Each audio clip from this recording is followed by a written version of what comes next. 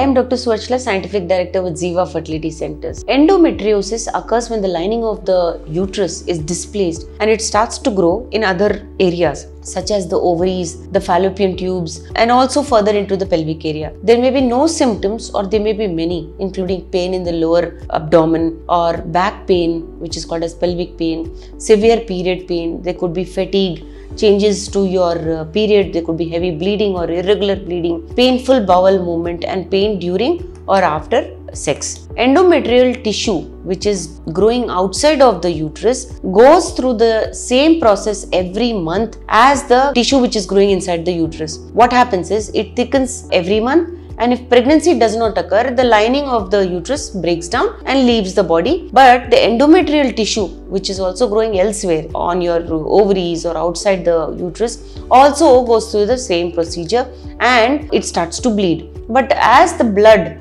cannot leave the body, so instead it causes pain, inflammation and scarring. So what causes endometriosis? It appears that the actual cause of endometriosis is unknown. It is possible that one of the factors that I'm going to mention or a combination of them could be the cause of the reason for the development of endometriosis in some women. These reasons are environmental conditions, immune issues, retrograde menstruation. Some genetic causes also cause endometrial issues or lymphatic issues. It is thought that this chronic condition affects around 1 in 10 women, and in years gone by has sometimes taken 10 years or more to fully be diagnosed. So if you have symptoms which are indicative of endometriosis, you should consult your gynecologist and understand the severity of it.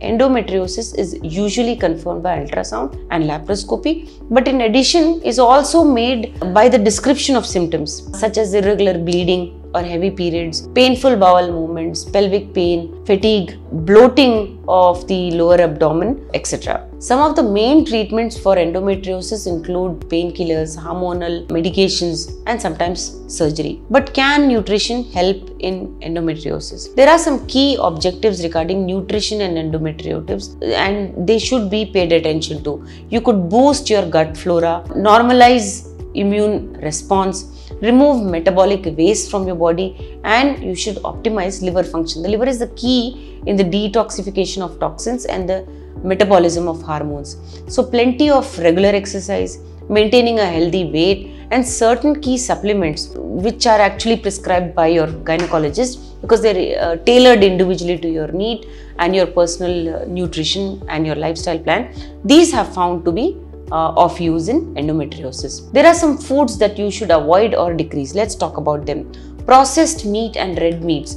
These can lead to further inflammation. So you should look for grass-fed or organic meat. If you do consume a very small quantity of red meat. Trans fatty acids also should be avoided. These are formed when liquid fats are heated and it resembles butter or lard. Trans fats increase the body's levels of many inflammatory markers, and these inflammatory factors have been shown to be associated with severing endometriosis. You have to reduce omega-6 foods to help rebalance the omega-3 or 6 ratio.